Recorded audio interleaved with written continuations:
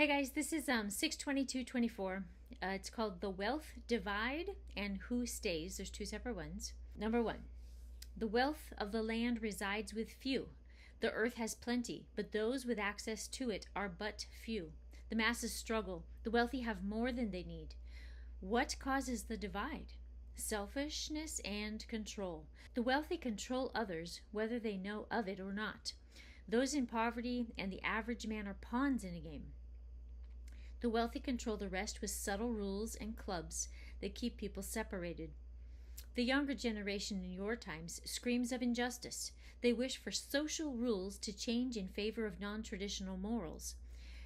They notice differences in society between who has power and who does not, but they wrongly assess it is based on social reasons. Through time, it has always been so that the rich rule the poor, the rich rule the middle class, and the rich rule those who are barely rich. In ancient times, who had the largest flocks and land were the ones with power. In later times, those things of value such as gold, oil, or salt. Trading these items brought money and status, a life of luxury and excess. There are men on the earth I have blessed financially, and they have luxury and excesses. But these are not in the group of those with extreme wealth. In your times, those with extreme wealth are all interlocked with clubs and societies and trade agreements, and they serve Lucifer. They trade peace for playthings. They trade love for luxury. They trade obedience to me for self-directed pursuits toward more.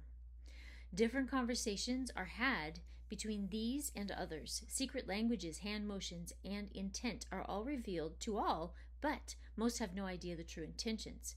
Many see wealth as the goal. A life of luxury, the easy life. This is their goal for people to emulate. The people do not know that the life of luxuries, that the life of the very wealthy is empty and unfulfilling. Recall Solomon in Ecclesiastes. He had everything money could buy, but the only fulfilling thing was my wisdom. He was never as close to me as his father David. A life that is earned causes man to need me and call upon me, and to become fully dependent on me. To have all there is on this earth is a difficult life, although it is promoted to society as the pinnacle way to live. The wise quickly see that there are many pitfalls of the luxe life. The super wealthy that rule the earth, these are controlled in dramatic ways. They lack freedoms. They are trapped without me. A deep sadness is always in their soul. Their love of money and power constantly draw them away from me and make a blockade of pride and inability to reach me. It is indeed harder for a rich man to come to me than it is to get a camel through the eye of a needle. In each society, there are layers of wealth, a reason for one set of people to hold power over others. This is not my way.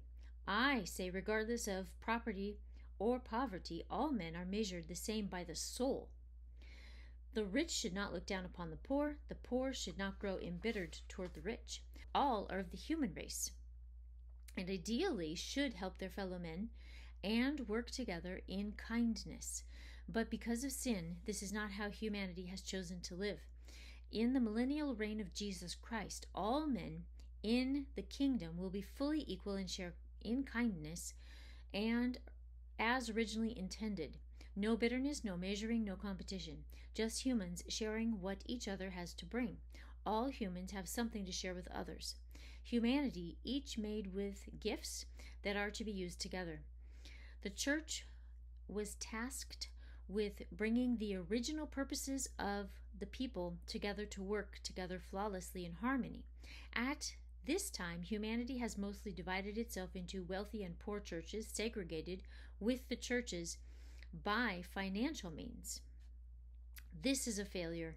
Yes, there are some who are kind and they share their gifts regardless, but on the whole, the church has followed society instead of setting a new standard. In the end times, during the times of sorrows, church, set aside the desires of this world. Set aside your social rules and precepts and help all types of humans. Any human who needs me, serve them, help them, bring them the gospel, house them, show my love to them. My love will save many. This is unique. This is needed. Commit now to be open to help all types of people, no matter what divides your sub-society has placed upon your perceptions. I am love. Be my love. Remember that all who share my words of eternal salvation with others will always have my supernatural protections. Number 2, hallelujah. The Lord God Almighty reigns. The soon coming of the King will be regal.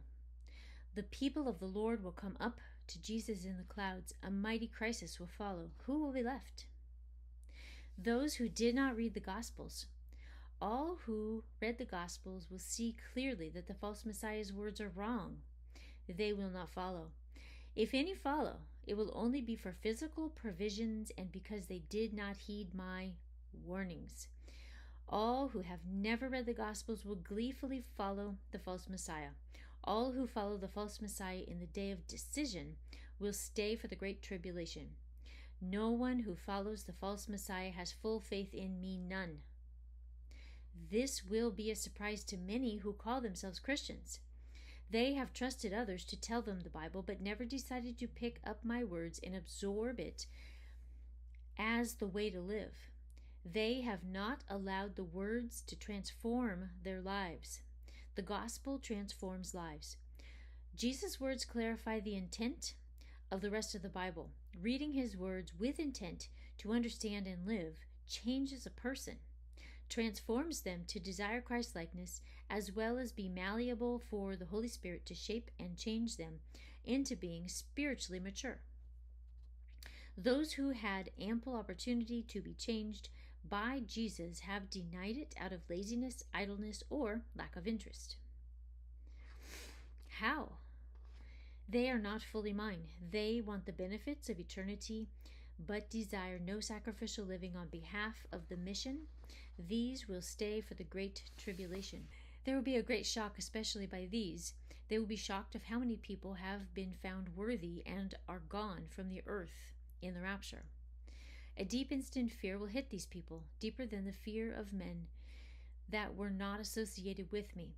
For these had been associated with Christianity, and many having heard that a rapture is believed by some, they will realize they have missed it, and the worst is yet to come. The darkness that covers the earth, just as the last of mine are raptured from the earth, will be horrifying. It will be just like the darkness that covered the earth in Egypt. No light available, none will work. It will be thick darkness and felt. But it will be worse than Egypt, for it will also be filled with demons that torture all those left.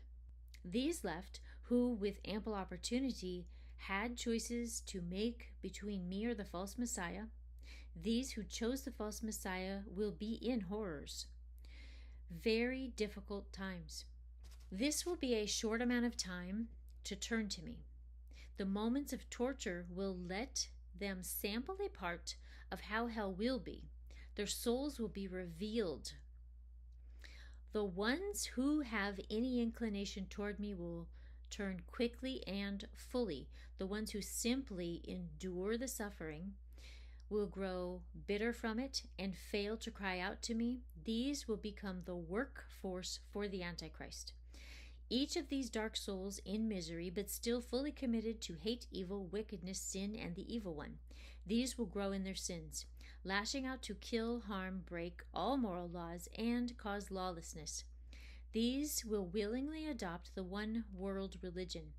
They will rejoice to sacrifice humans. All of those they can find that do not comply with the new religion, they will rejoice in dark worship. And when people are publicly tortured and sacrificed, then the people will at first be sacrificed to Baal under a new name. But then they will adjust willingly when the Antichrist demands all are sacrificed to him. What knowledge they will not hear is that as society breaks apart and fails, and the Christians go into hiding, those that they seek to kill, the Antichrist will round up his own workforce and worshippers to slaughter. For the Antichrist's power will need to slaughter humans to fuel his power. I, the Lord God Almighty, warn. What is to come is unbearably difficult. Stop, turn, come to me. I offer love, kindness, joy, protection, provisions. Avoid the great tribulation. It will be more difficult than you can imagine in every way. Stop now. Hear my voice. Come fully to me. Read the Gospels on repeat. Request the Holy Spirit to come into your life and guide you. Come to me now. If you are mine in doing as I ask, fear not. But do warn those who will hear you. If you receive resistance, stop. The consequences of the prideful will come to them. Pray that they drop their pride before the rapture and come to me with their whole heart. You cannot change a person. You can only offer the truth. Be my voice of truth. I hope that's encouraging, and I'll see you next time.